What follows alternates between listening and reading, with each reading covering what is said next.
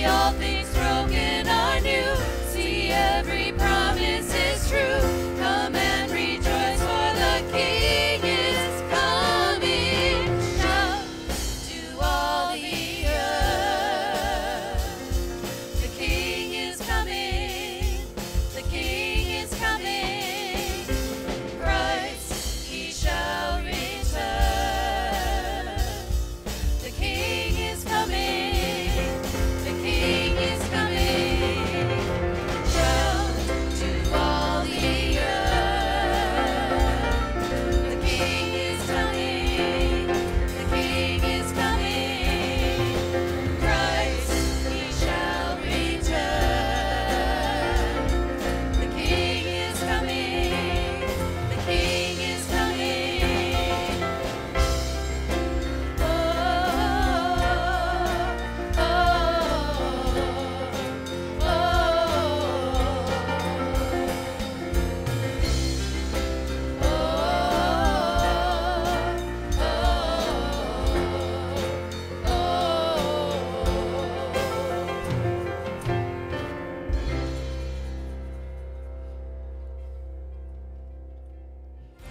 Good morning. Welcome to worship at our Savior's this morning. I am Pastor Kiri. Pastor Maria is preaching this morning. I welcome you to our indoor worship. If you were listening last week, we were planning on an outdoor service, and it is not 92 degrees right now. Like the forecast said earlier in the week when we had to make a decision. So we'll enjoy the air-conditioned comfort today. Special welcome to you if you are new to our Saviors. We would love to connect with you. We have connection cards that are in the pew pocket in front of you. You could fill one out and turn that in at the reception desk. That would be great. And if you're online, we also have a connection card on our website under Connect. Just a few things to highlight today. We are doing a school supply drive for our school partnership, which is Cedar Creek Elementary. If you want to learn more about that partnership, we have one of our Feels Like Home series articles that just came out last Thursday on email. So if you didn't catch it on email, you can, on the QR code on our happenings, you can read that. Special thanks to Karen Mehring for writing these series thus far. They've been a really great way to tell the story of the ministry impact on people's lives from our Saviors. And also, I hate to say it, but fall is coming up, so fall registration for all of our children, youth, and family programs is open. All ministries are seeking volunteers. We're seeking them out, but if you would like to step forward, you can either talk to Leisha or Nathan, or you can see the website for ways to connect. I think those are all of the announcements I'm going to highlight, so I invite you to stand as you're able, and we will share God's peace with one another from our places with a smile or a wave.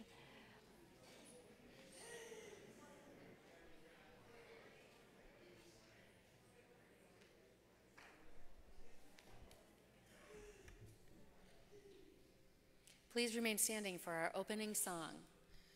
1, 2, 3, 4, 5, 6.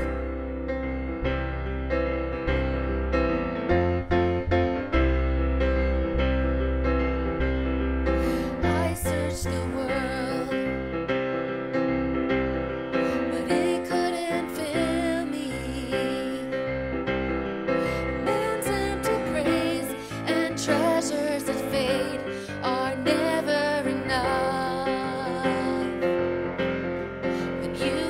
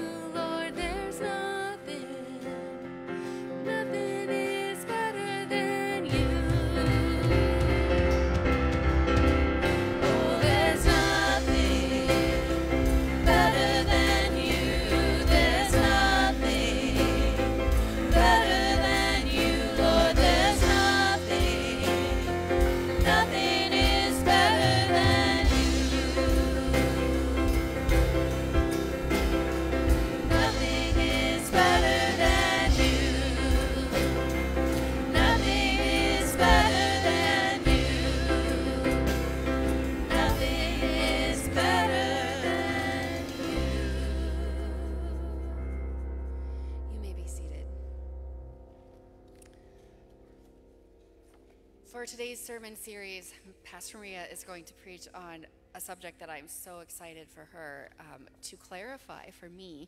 As I told you last week, I grew up in a very strict conservative household where the fear of the Lord was definitely put into us kids. And I really struggled all growing up with reconciling a loving God of the New Testament, and as of now, with the seemingly vicious God of the Old Testament. Today we're going to sing Reckless Love, and it's talking about God's reckless love, which is not reckless as in what we normally think. It's reckless as in we don't understand it. We don't understand why he would leave 99 sheep and go after just one. It doesn't make sense to us, but we're so thankful that he does that. He loves each and every one of us, and he will pursue us to the end of the earth. And it is the same God in the Old Testament as the New Testament. So let's sing Reckless Love, and I can't wait to hear what Pastor Maria says about it.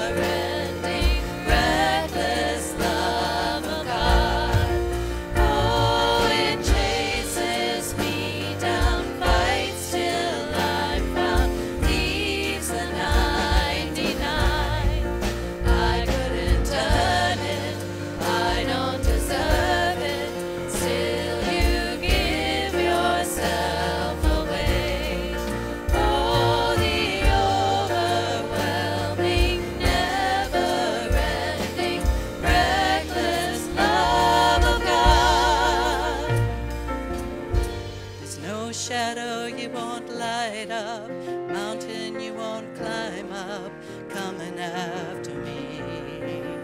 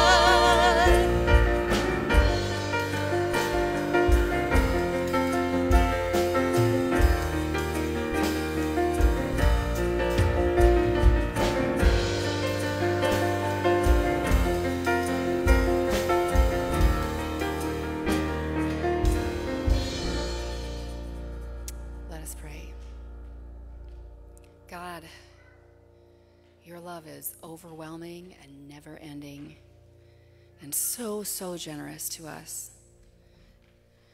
While we may not understand it, we are definitely grateful for it.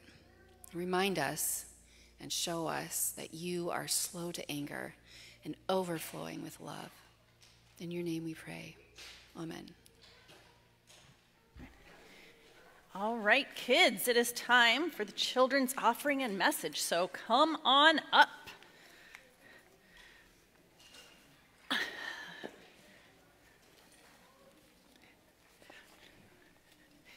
We're putting away our toys first. Come on up, have a seat.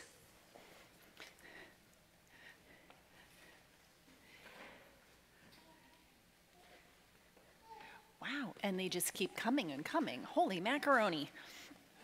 All right. Oh, thanks for bringing offering. Nice.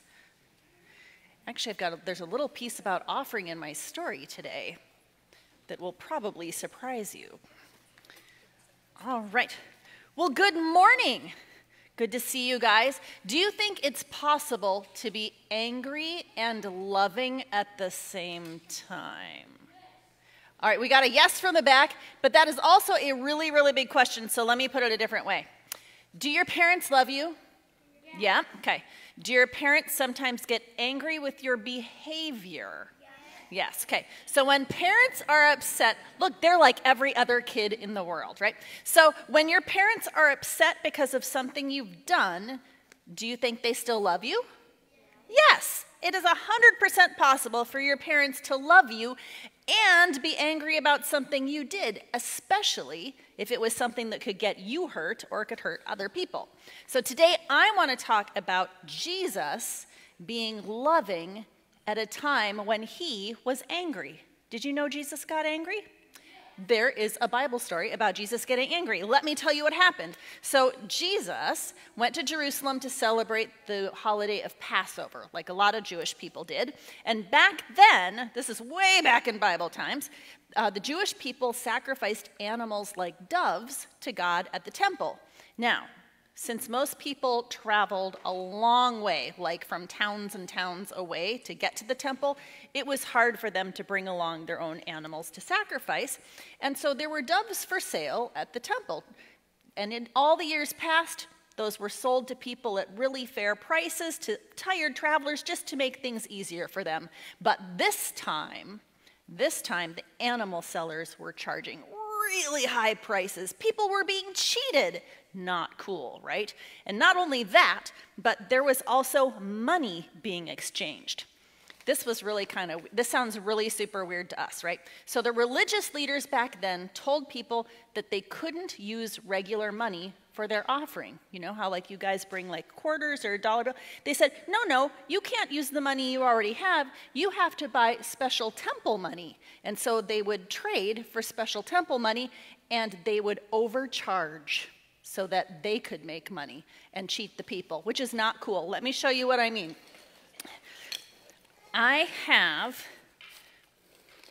So let's say, can you be my volunteer? Let's say you've got $20 and you're coming to the temple. This is first century, so super long ago, and you want to put that in the offering. And I say to you, no, you can't use that. You have to use our special temple money. Now, this is a euro. My kid actually had money from going to Germany. So this is what they use in Germany. And I said, nope, you can't use that. You have to use this. So you'd think 20 for 20, even trade, right?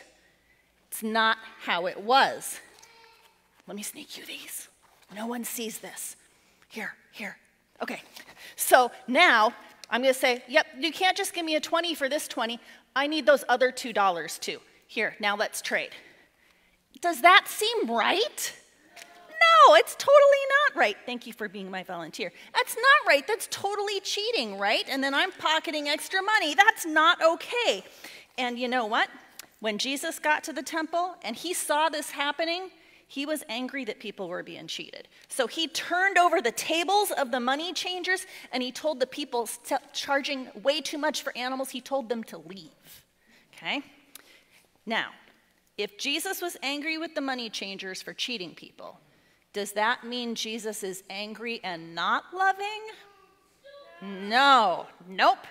Jesus was angry because he loved the people who were being cheated, and he just wanted the money changers to stop, right?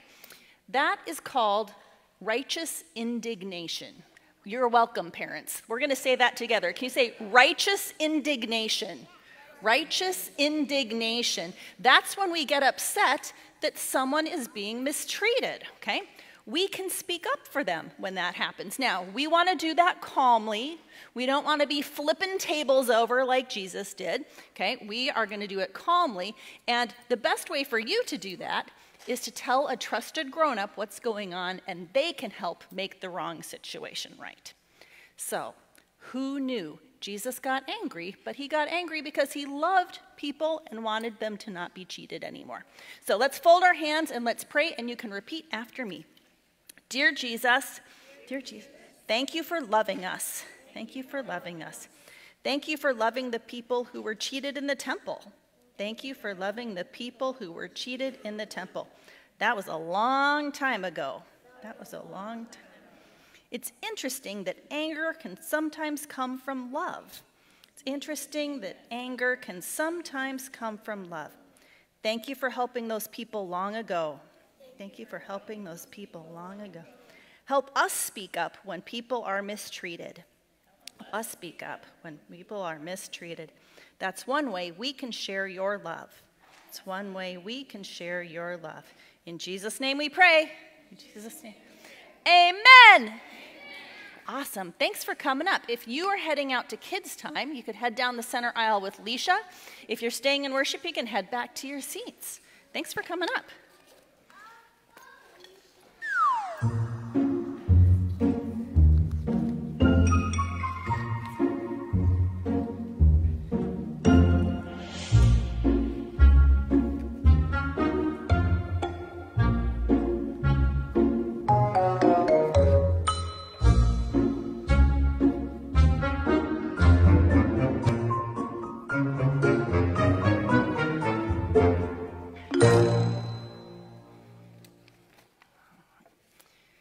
Our scripture this morning is another story from the Old Testament. This is from 2 Samuel chapter 6. Then David again gathered all the elite troops in Israel, 30,000 in all. He led them to Bala of Judah to bring back the ark of God, which bears the name of the Lord of heaven's armies, who is enthroned between the cherubim. They placed the ark of God on a new cart and brought it from Abinadab's house, which was on a hill. Uzzah and Ahio, Abinadab's sons, were guiding the cart that carried the ark of God. Ahio walked in front of the ark. David and all the people of Israel were celebrating before the Lord, singing songs and playing all kinds of musical instruments, lyres, harps, tambourines, castanets, and cymbals. But when they arrived at the threshing floor of Nacon, the oxen stumbled, and Uzzah reached out his hand and steadied the ark of God. Then the Lord's anger was aroused against Uzzah, and God struck him dead because of this. So Uzzah died right there beside the ark of God. David was angry because the Lord's anger had burst out against Uzzah. The word of the Lord. Thanks be to God. Well, do you think God is angry?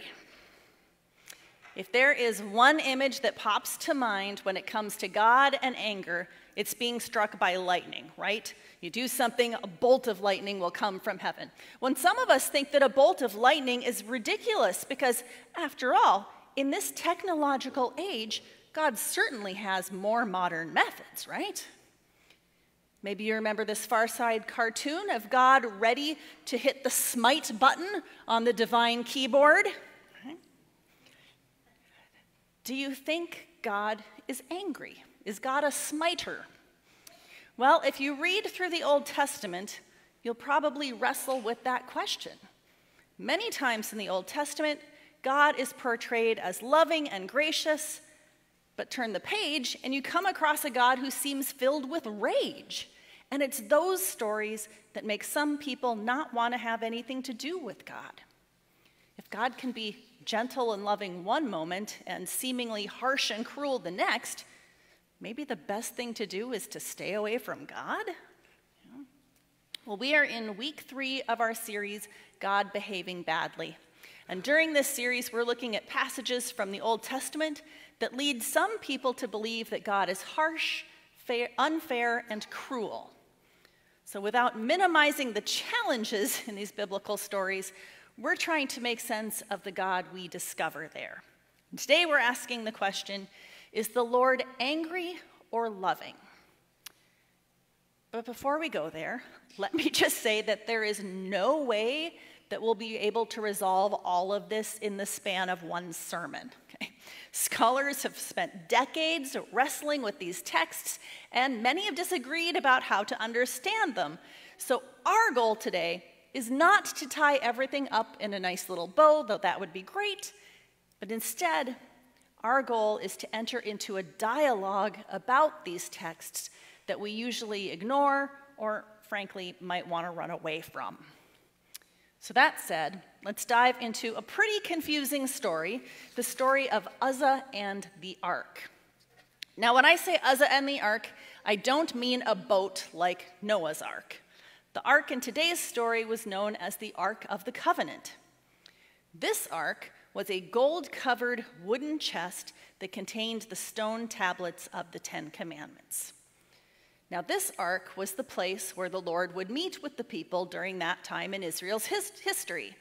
During the Exodus, the Lord tells the people, "I will meet with you there and talk to you from above the atonement cover between the gold cherubim that hover over the Ark of the Covenant," those two angels on the lid. "From there, I will give you my commands for the people of Israel." So the Ark of the Covenant represented the very presence of God. Now, as we fast forward to the time of David, the unthinkable has happened. Because of their disobedience, Israel is defeated by their enemy, the Philistines. 30,000 Israelites are killed in the battle, and the ark falls into enemy hands.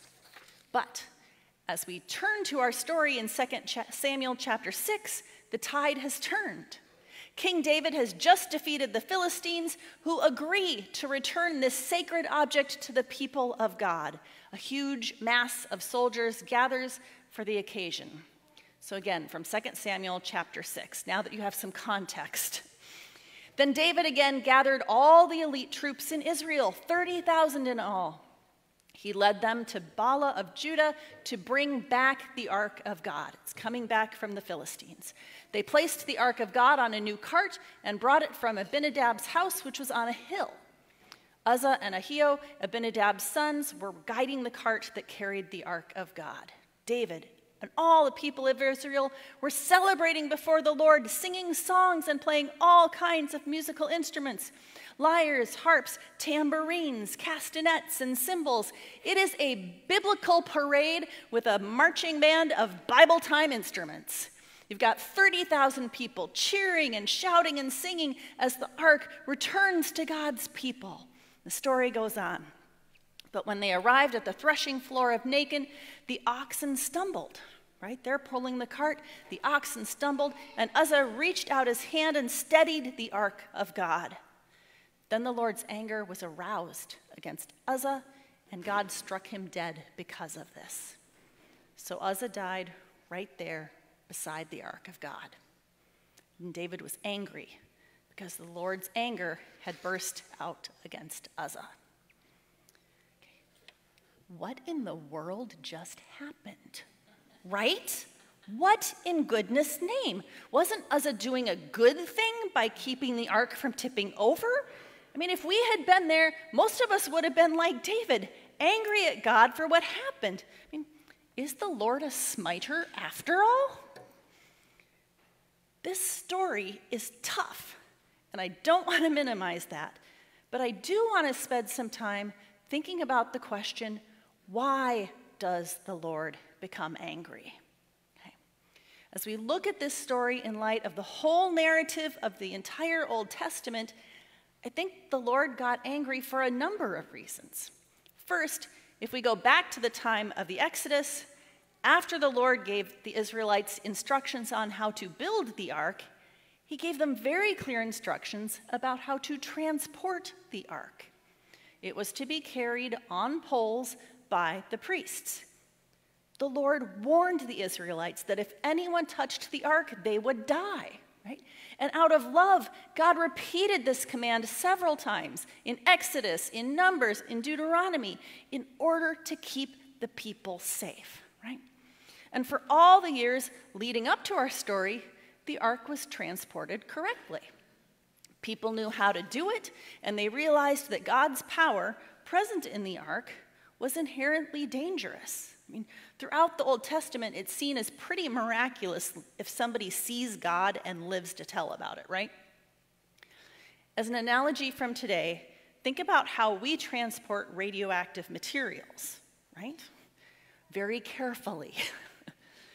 God is much more powerful than, let's say, plutonium, right? So the people recognized God's power and they knew how to carry the ark. I mean, it was impossible to forget because, as you can see, it had 2 rings on each side with poles that were never to be removed. Every time they looked at it, they would remember, oh yeah, Lord said it's supposed to be carried on the shoulders of the priests, obviously, right? Now, the timing of this incident plays a role in God's actions. It was Israel's disobedience that led to the capture of the ark and the wartime death of 30,000 people in the first place. Now, another crowd of 30,000 soldiers is watching this procession. So God didn't want to send the message that obedience was optional. Too many lives had already been lost. Still, if disobedience were the only reason the Lord got mad, we'd probably think God was being a little petty and harsh. There's another reason the Lord got angry. Let's try to put ourselves in God's divine shoes for a minute. Okay? In fact, to understand how God might have felt, imagine this. You're going out to brunch with friends after worship. You decide to carpool from the church parking lot. As you and your friends approach your car, you pop open the trunk and tell your friends to get in. Right? It's not that there's no room in the car. You don't have junk all over the back seat. You've just decided that your friends aren't seatbelt material. So you ask them to ride in the trunk. Ridiculous? Of course it is. But it's also disrespectful. No one should have to ride in the trunk. With the way the Israelites were transporting the Ark of the Covenant, they were essentially telling the Lord to get in the trunk. Remember, the Ark represented the very presence of God. The reason the Lord instructed the Ark to be carried on poles by the priest was because that's how royalty was honored in that culture. You've seen that in movies, right? The king sitting on a throne being carried by his servants. It's called a litter, right? It was important for the ark to be treated in a royal way because God is Israel's king. Litters were for royalty. Carts were for things. Placing the ark on a cart like a thing revealed the attitude of the people toward their king. It was disrespectful. It was an insult to the Lord.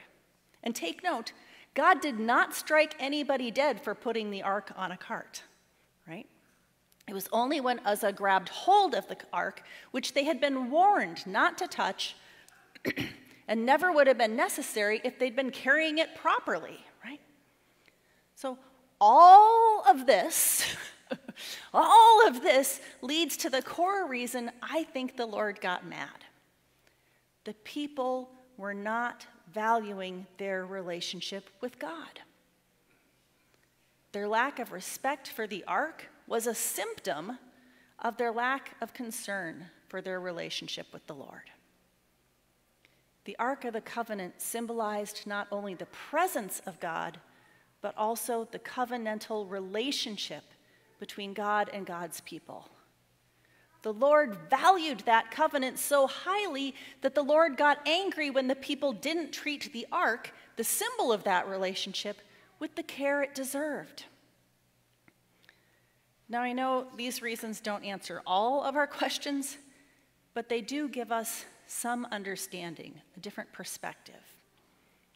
We see that the Lord gets angry about a breakdown in relationship.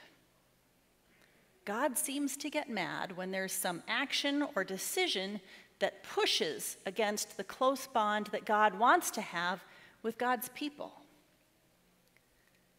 When I compare what makes God mad to what makes me mad, I get mad when the Wi-Fi goes down for an hour.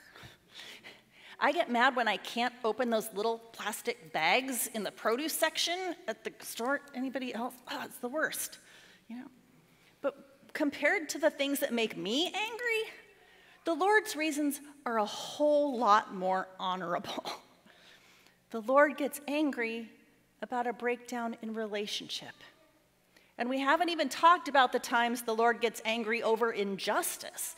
If we had multiple days, we could look at examples of the Lord getting angry over violence against the innocent, discrimination against entire groups of people, oppression of the poor.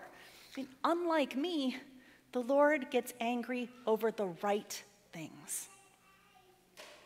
And there's something else about the Lord's anger that's important. Throughout the Old Testament, the Lord is described as being slow to anger. Here are just a few places. Moses, the leader, says, "The Lord is slow to anger, abounding in steadfast love, and forgiving sin and rebellion."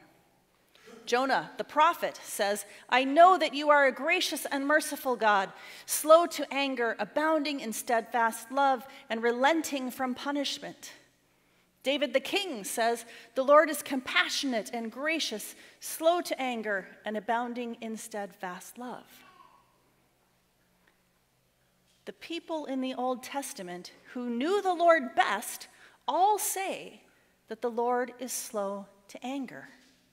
In fact, if you read through the Old Testament, you'll find a repeated pattern with God's anger. It goes like this. God delivers God's people. They complain. The Lord is patient. They promise to obey. The first opportunity they get, they disobey. The Lord eventually becomes angry and punishes them. Finally, the people repent, and the Lord delivers them. And the cycle continues. It's a lot like parenting, am I right? The Lord's anger is not fickle or unpredictable or spiteful. It's tied to the Lord's love. Do you notice that in all three of those verses, the people who knew the Lord best not only said that God is slow to anger, but is also abounding in steadfast love. Anger and love are not mutually exclusive. It's God's love for people that leads to God's anger over broken relationship. It's God's love for people that leads to God's anger over injustice. It's important for us to remember that when we come across these stories in Scripture that are so troubling. And I know these passages about God's anger are tough. It's hard to make sense of them, and sometimes no amount of carefully reflecting will resolve all the issues. But when we encounter a story that's troubling, we need to ask, why did the Lord get angry? Look for a reason connected to relationship. Look for a reason having to do with injustice. Remember to view the story in the context of the entire Old Testament. God is both quick to love and slow to become angry. The Lord is not a smiter. Before we wrap up, let's make this kind of personal. How can God's anger be a model for us? First of all, some of us, myself included, need to be challenged about getting angry over stuff we don't need to get angry about. Right? Not just little things like the plastic bags in the produce section, but deeper things too, like truly being inconvenienced or having our pride wounded. Second, Others of us, myself included in this one too, need to be challenged to get angry over the stuff God gets angry about. As I told the kids, I like to think of it as righteous indignation. God gets angry about a breakdown in relationship, and God gets angry about injustice. The people who end up making the biggest difference in this world are usually the people who get mad about the right things. From Mother Teresa to Martin Luther King Jr., to everyday people fighting racism, sexism, homelessness, human trafficking, and everything else that goes against what God dreams for our world. Let's be people who get angry about injustice and do something about it, because we follow a God who loves people and gets angry about those things. So, does God get angry? Yes. Is God loving? Yes. Anger and love are not mutually exclusive, as any parent will tell you. The passages in the Old Testament about the Lord's anger are troubling. But if we look beyond the surface, we find a God who is full of love and slow to anger.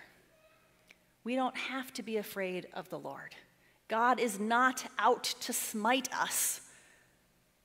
On the contrary, the Lord welcomes us with open arms.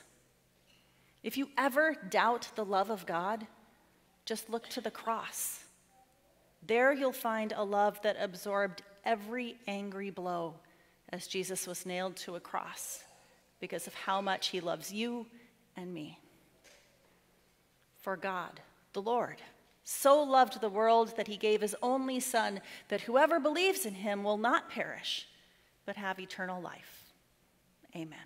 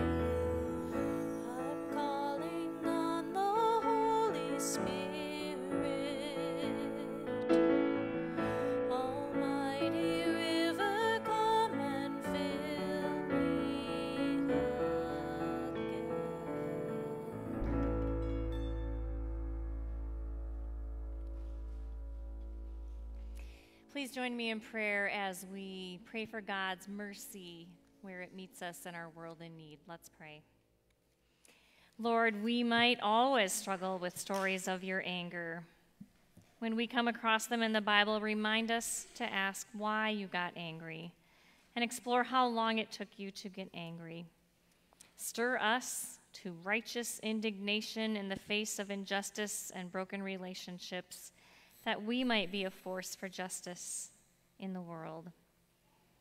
Lord God, you care for all that you have created. We ask that you would walk with those affected by the fires on Maui. Comfort those who mourn and bring relief to survivors.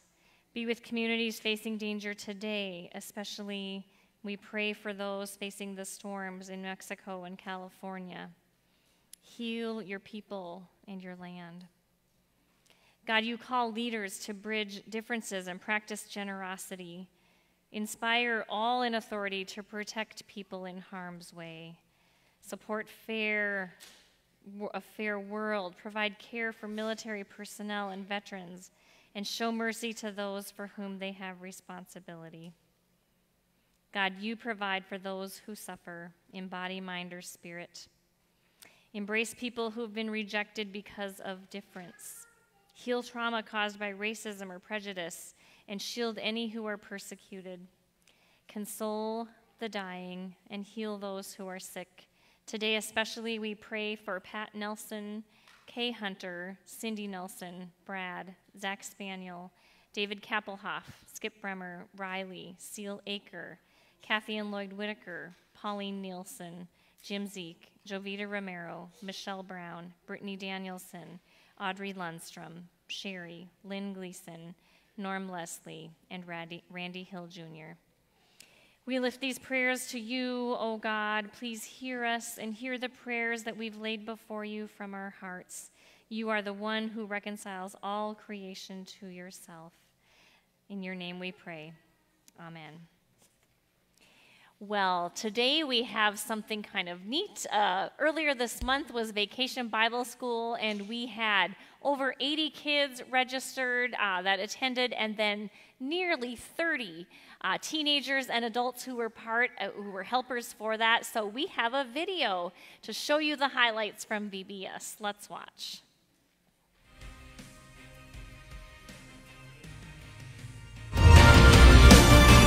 We're in search of new horizons. We are going where we've never been. When the call comes, we will answer. We will follow where Jesus leads, and together we will learn to serve, and we will go. Together we will change the world. Hero Hotline. This is not a test. This is prime time. If you're ready to serve, let me hear you shout. Sharing God's love is what it's all about. At the Hero Hotline, no other place, no better time. If you got a light, throw it up, let it shine. God's calling. Hero Hotline.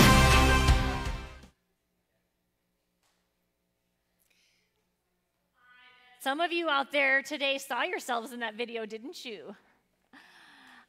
One of the cool things I heard about was that those teenagers that you saw, many of them stepped up to the plate, and they were great leaders. And some of the kids who were more nervous to come or to stay, they entered into those relationships and became one of the really cool parts of our Vacation Bible School this year. So thank you especially to our teen helpers and parents who made sure that they were able to get here as well. Well, your offering supports Vacation Bible School and all our children, youth, and family ministries, and for that we are grateful. Now is when we consider our offering, and so I'll just remind you of the various ways we can give. If you're here in person, you can place your offering in the baskets by the doors as you leave today.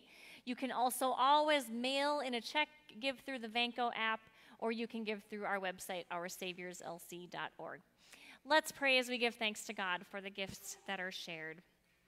God of field and forest, sea and sky, you are the giver of all good things. Give us glad and generous hearts that your love would bring about the healing of the world through us. Gratefully we pray. Amen. Well, it is time to prepare for communion. The most important thing about communion at Our Savior's is to know that all are welcome to receive communion and these gifts of love and grace and mercy that Jesus gives us through this meal. In the night in which he was betrayed, our Lord Jesus took bread and gave thanks, broke it, and gave it to his disciples, saying, "Take and eat. This is my body given for you. Do this for the remembrance of me."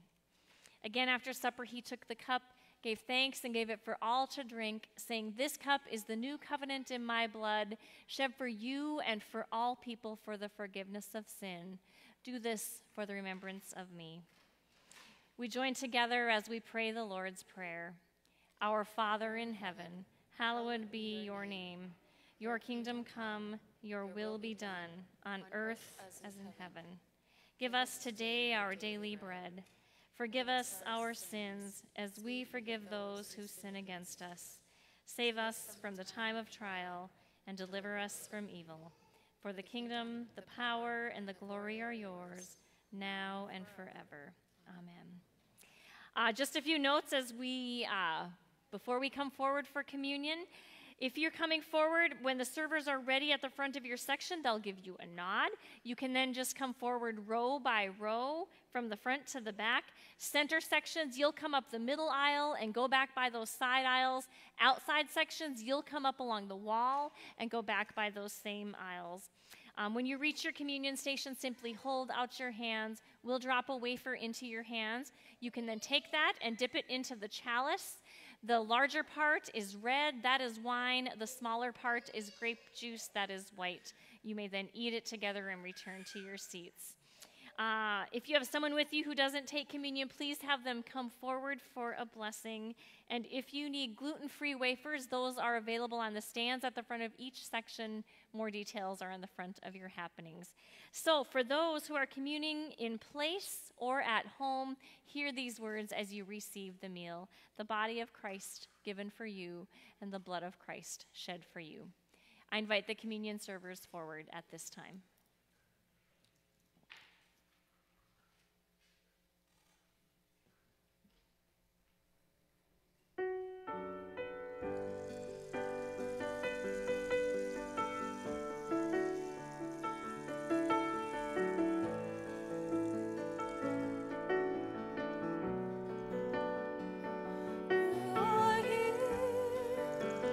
Moving in our midst.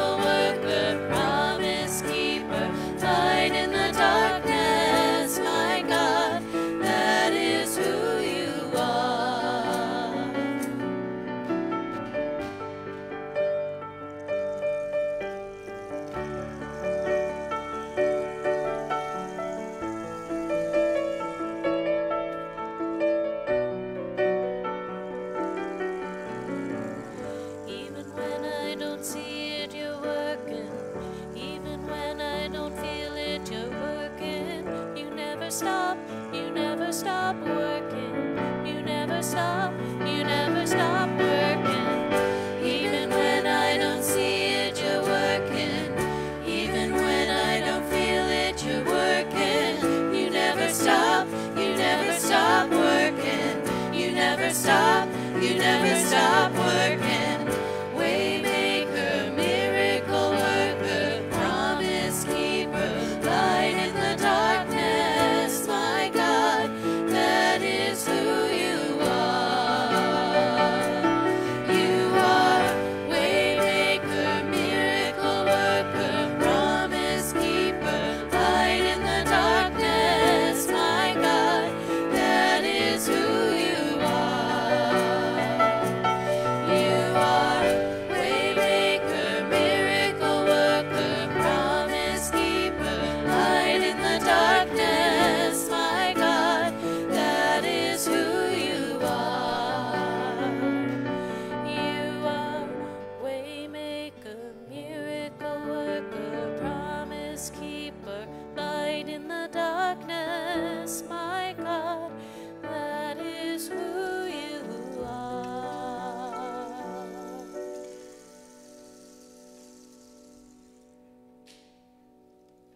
Please stand as you are able. The body and blood of our Lord Jesus Christ strengthen you and keep you in his grace. Let us pray. Generous God, thank you for feeding us at your holy table. Send us now, strengthened by this meal, to speak out with courage, break down divisions, build bridges of understanding, and serve others in your name. Amen. And receive the blessing. The God who created the cosmos, the God who is with you always, bless you and sustain you, giving you courage and peace. Amen. 1, 2, 3, 4.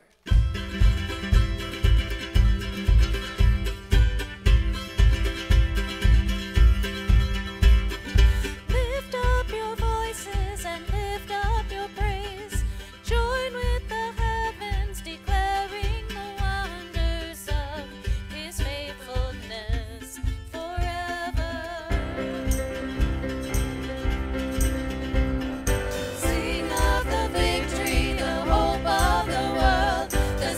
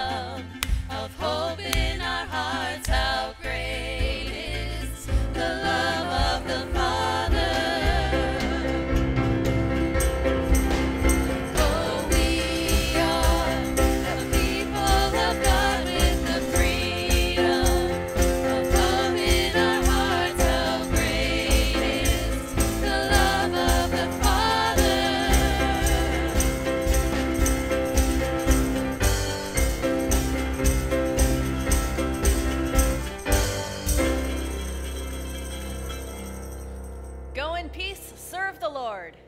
We will. Thanks be to God. 2, 3.